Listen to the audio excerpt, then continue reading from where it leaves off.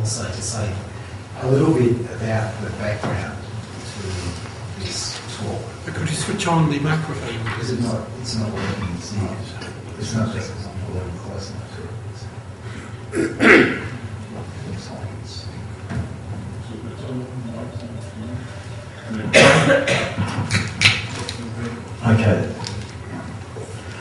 Okay, well, I'll start again. I'm going to introduce Robert and just say something about the background to this lecture.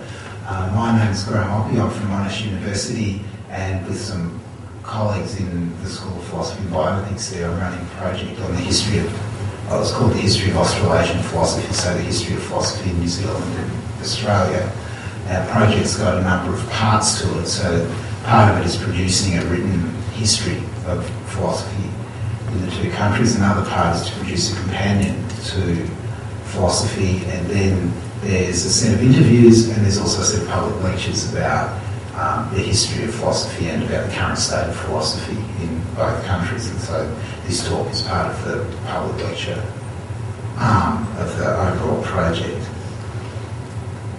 Okay, so tonight we have Professor Robert Nola, and I'll just say a little bit about Robert's background. As with the speaker last night, Robert's a graduate from this university. He did an MA here and also an MSc as well before he went on to the Australian National University to do a PhD, which is exactly the same as Ray Bradley as well.